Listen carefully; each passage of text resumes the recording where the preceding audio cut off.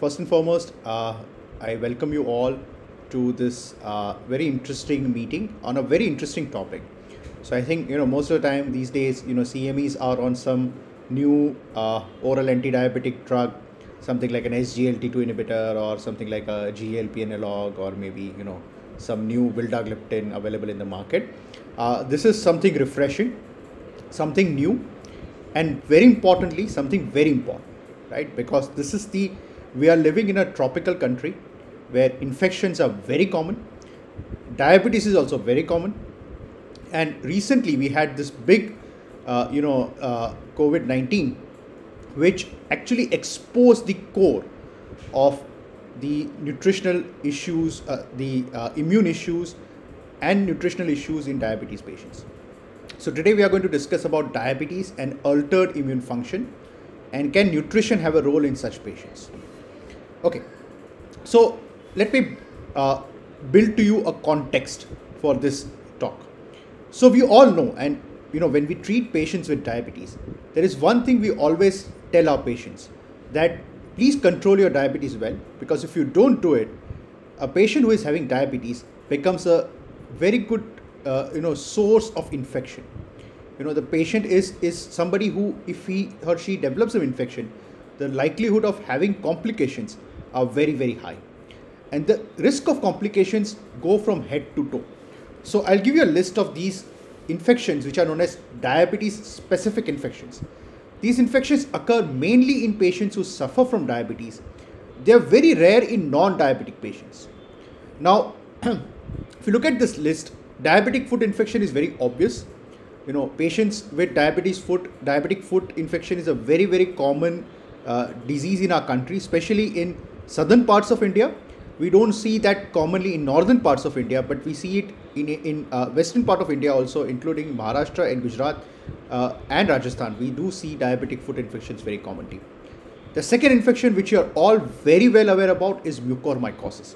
There's a recent huge epidemic of mucormycosis, and I was always of the believer that this was perhaps related with COVID-induced diabetes. A lot of patients who did not have diabetes went on to develop diabetes because of COVID-19.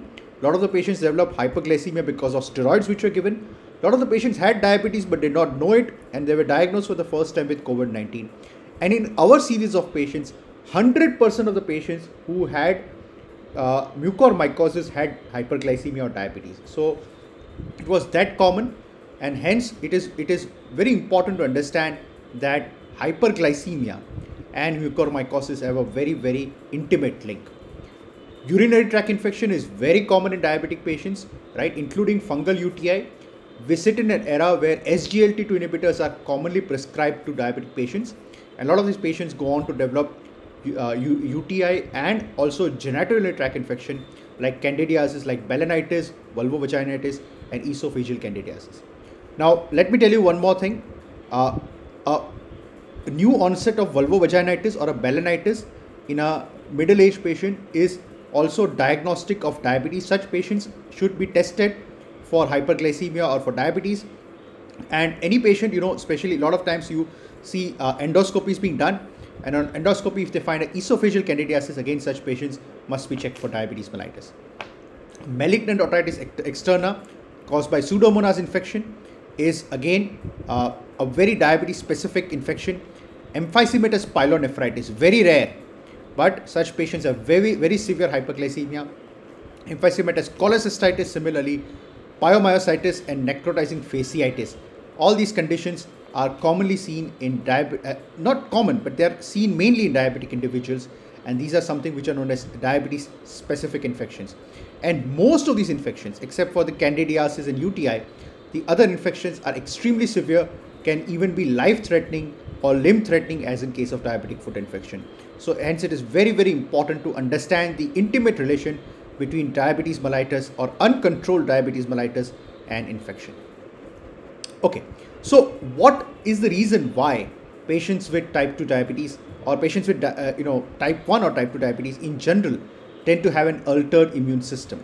Now, the fundamental process here is neutrophil dysfunction. I repeat, the main deficiency which happens in diabetic individuals is disordered dysfunctional neutrophils. Remember, neutrophils are often the first line of defense against infections, and when this first line of defense against infection becomes deficient or becomes impotent, in such cases you go on to develop more severe infections, and then other systems need to take into play. So the immune system, as you all know, is divided into the innate immune system and adaptive or humoral immune system, or adaptive or humoral cellular immune system.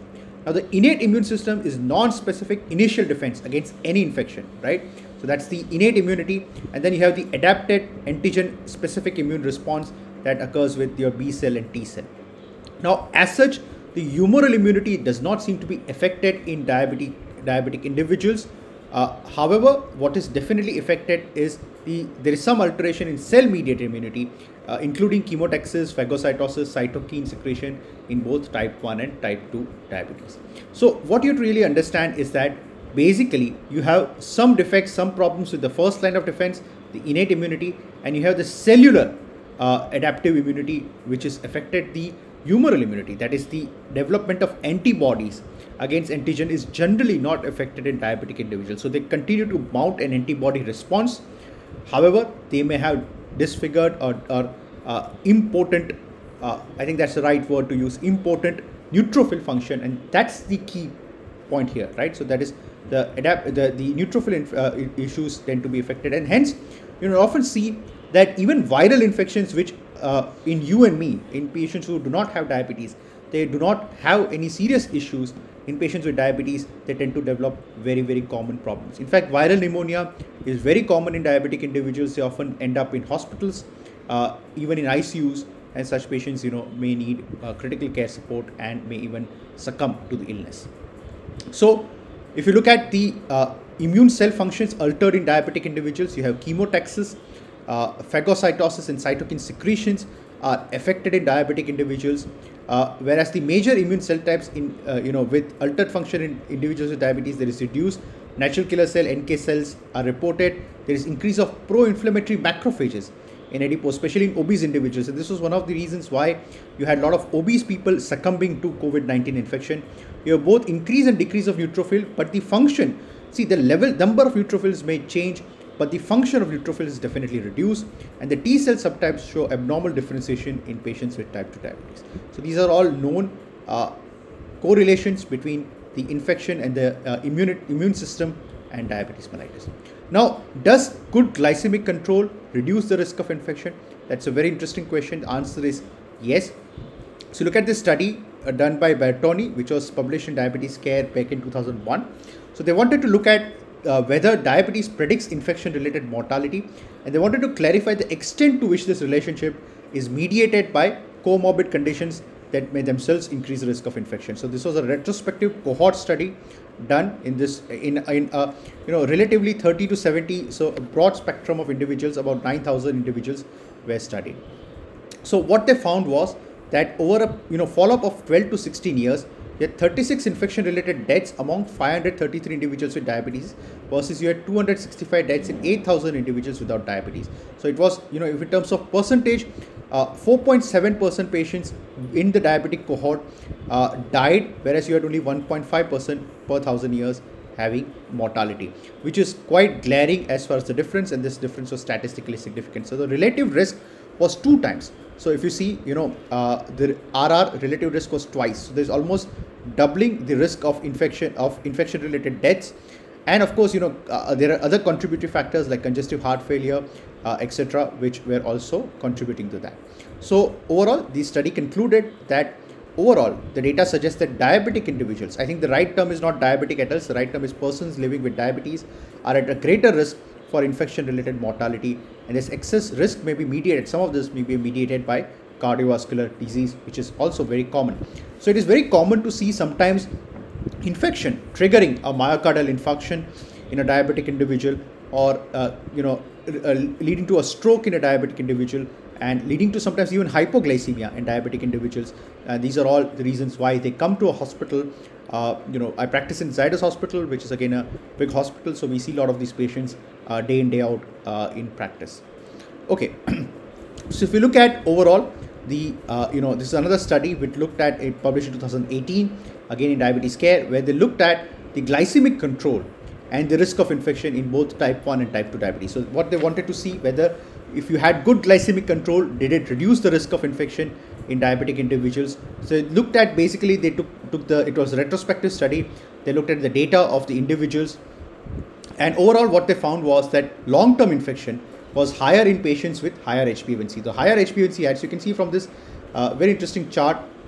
So you had, if you look at the increased incidence of, the incidence rate of ratios and the HbA1c, you can clearly see that the higher the HbA1c, you had more infection-related deaths, you had, hospitalization was more, and any infection, plus prescription was more. So overall, the risk, not only the risk of infection was more, but the risk of complications because of infection, including deaths, was more as the HbA1c went higher. So overall, compared with patients without diabetes, those with diabetes and optimal glycemic control. So even if they had optimal glycemic control, there was still a slight increased risk, about 40% increased risk of relative risk increase of diabetes-related complications. But if they had poor control, then the risk further rose to almost 4 to 5 times, including infection and deaths. And the patients with type 1 and poor control were at a greater risk. So if they had type 1 with poor glycemic control, the risk was even higher, almost 8 times.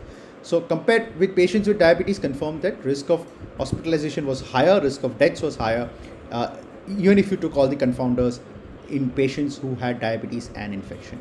So overall, this study, both these studies conclude that the current analysis demonstrate a strong risk between hyperglycemia and uncontrolled diabetes and infection risk in both type 1 and type 2 diabetes, and substantial proportions of infection can be attributed to poor glycemic control, and interventions done to reduce the risk of infection has been ignored by diabetes community and should be a high priority. Now what are such interventions?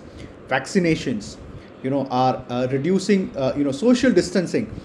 We are all aware, wearing a mask, wearing protective equipment, right? All these things could prevent infections, and such things should be of very high priority in diabetic individuals, because you can clearly see from the data the risk of death, risk of complications, risk of hospitalization in diabetic individuals is much higher.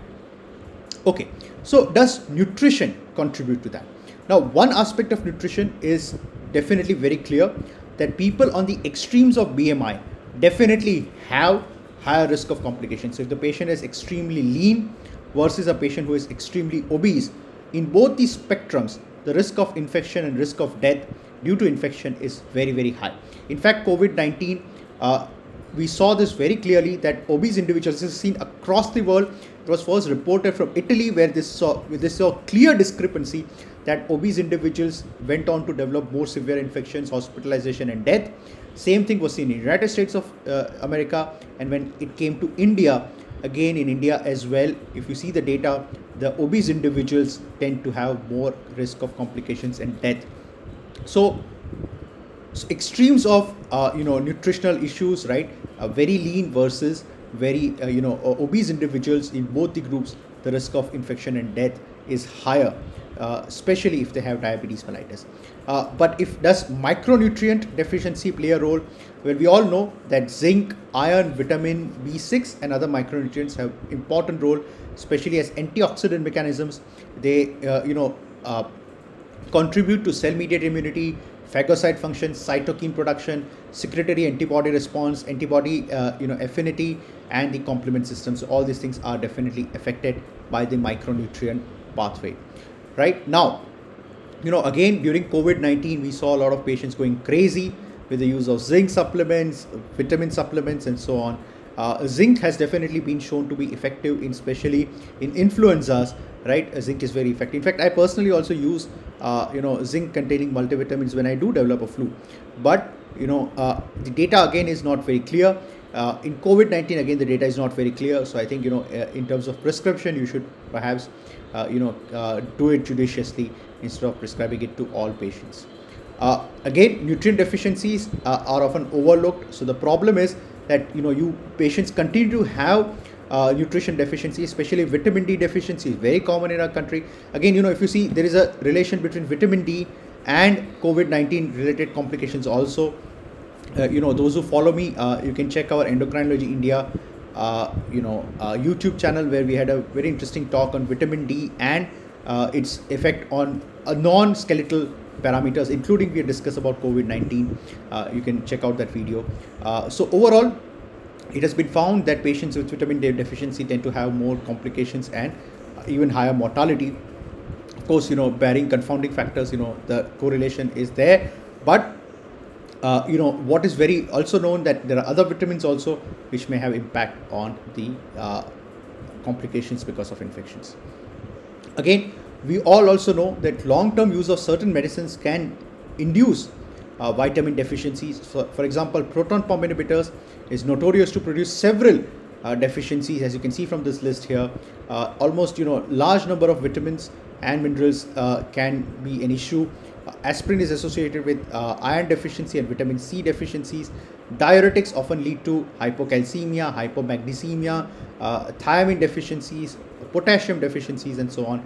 Statins, vitamin D deficiency is known to be associated with statin therapy. Metformin, very common association with B12 deficiency. And I think if you're giving especially 1 gram of metformin or more, you should consider supplementing the B12. Glucocorticoids definitely produce the calcium is actually removed from the urine. They also prevent the activation of vitamin D, so often lead to hypocalcemia. In fact, sometimes lead to calcium deficiencies, and we all know it also affects the bones, so it will often lead to osteoporosis and fractures. Inhaled corticosteroids also may have these effects. SSRIs, prescribed in depression and other indications, again will lead to calcium and vitamin D deficiencies.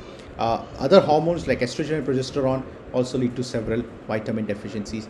A lot of these patients, young patients, could be on OC pills, and these could be affected by these drugs. So it is very important to understand that there are a lot of drugs which can also lead to diabetes, can lead to micronutrient complications. To tell you, the point we are trying to make in this lecture so far is that diabetes has very close relation with infections. Especially it affects the neutrophil functions. It mainly affects the cell-mediated immunity. It does not have too much impact on the humoral immunity, so the antibody levels may often be intact. But so that's in a good sense, patients would, if you give them vaccinations, the vaccine would definitely work in diabetic individuals. It's a good sign. But at the same time, the innate immunity and the cell-mediated immunity are definitely affected, especially neutrophil functions are affected. Makes them more susceptible to infections and more susceptible to complications because of infections. And there are certain infections which are seen only in diabetic individuals. For example, mucormycosis, which we are recently very well accustomed with, I would say. Unfortunately, you have something like malignant otitis externa, emphysematous pyelonephritis, emphysematous cholecystitis, and so on and so forth. And of course, studies have clearly shown that more poor the glycemic control, more likelihood of infection. And of course, micronutrients also contribute towards these complications.